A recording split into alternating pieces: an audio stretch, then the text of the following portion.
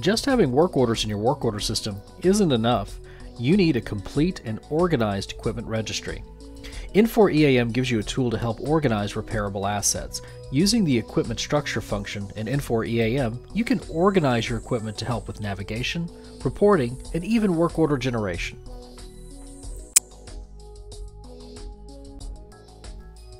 Equipment are divided into several types in Infor EAM. You can add additional types, but typically most companies focus on out-of-the-box options. The top level of the equipment structure is the system record. This is a way to group equipment that works together. You can create subsystems in the structure to help define where assets are located. In one example, a production building could be a system divided into production lines, each listed as a subsystem. You can also write work orders against systems. The next step is the position record. A position is an engineering location or placement for an asset within a system. This could be a pump skid, a placement for a valve, or even a motor frame. You can also write work orders against positions, just like systems. The asset is the actual repairable equipment record. This is what your technicians see and repair. You can also create a parallel structure for locations. A location in Infor EAM is simply where you'll find a system, position, or asset. It's like a map location. By organizing your equipment in a system-to-asset structure, you can take advantage of many functions in Infor EAM. A good equipment structure allows you to organize all of your equipment in a logical construction, and not just for independent systems. You can organize all equipment in one facility or across multiple locations in a single structure tree. You can roll up costs and man-hours for reporting. Work order costs on assets roll up to parent positions in systems. You can create a report for an entire production line or building by generating a report against a single system record, instead of trying to add up costs against individual assets.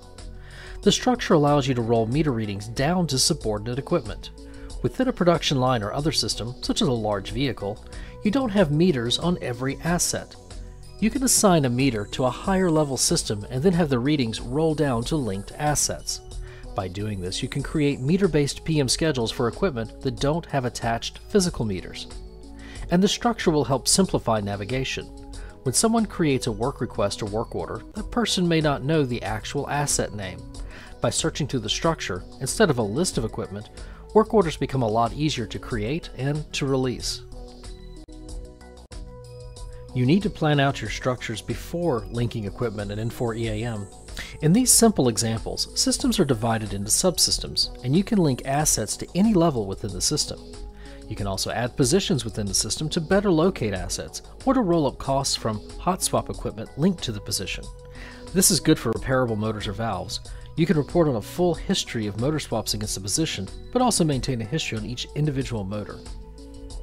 You may also want to create a location structure. This is a separate structure from systems and assets. By linking equipment to a location, the physical placement of the equipment will print on work orders or appear on EAM Mobile. Locations are very useful for facilities maintenance or when equipment is spread out across a wide geographic area. Thank you for your time today to review this short topic in Infor EAM. If you'd like more information or a site discovery visit, please contact us at sales@eamsolutions.net. We look forward to helping you get the most from Infor EAM.